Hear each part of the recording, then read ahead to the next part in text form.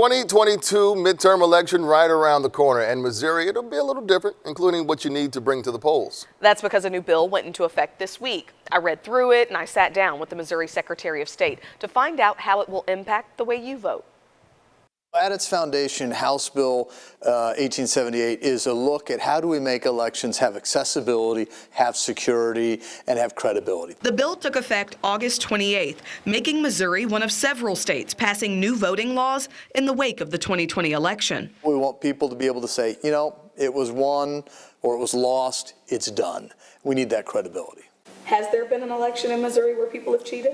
Well, I think it's probably fair to say in virtually every election in Missouri, people have cheated. Ask him how many people he's prosecuted for that, and the answer would be zero, because we have not found any fraud in the state of Missouri. Before my interview with Missouri Secretary of State Jay Ashcroft, I looked through the bill myself because I wanted to see what stood out to me in terms of the things that would most affect how you vote. First, a state-issued voter ID is required. If you don't have that photo ID, you still can vote, as long as you're registered. You will have to show another accepted form of ID, though, and your ballot will be a provisional one.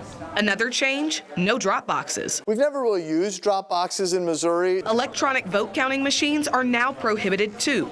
Paper ballots only. It also allows the appointment of election judges who reside outside of the election jurisdiction.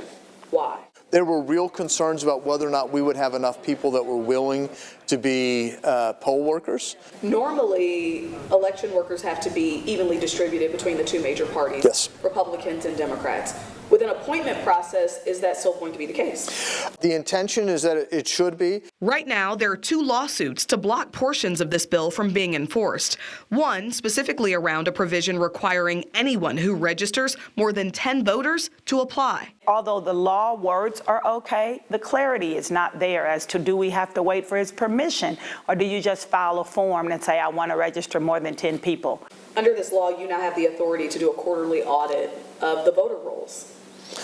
I can audit voter rolls, yes. I can look to see if that election authority is updating and cleaning their voter rolls the way they should. No one is added to voter rolls and no one is removed from voter rolls in this state by the Secretary of State. That will continue. He didn't tell the truth if that's what he's saying.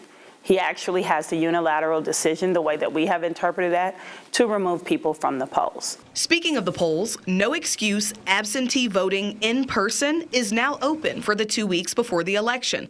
That's something both parties are pleased with. There have been dozens of lawsuits.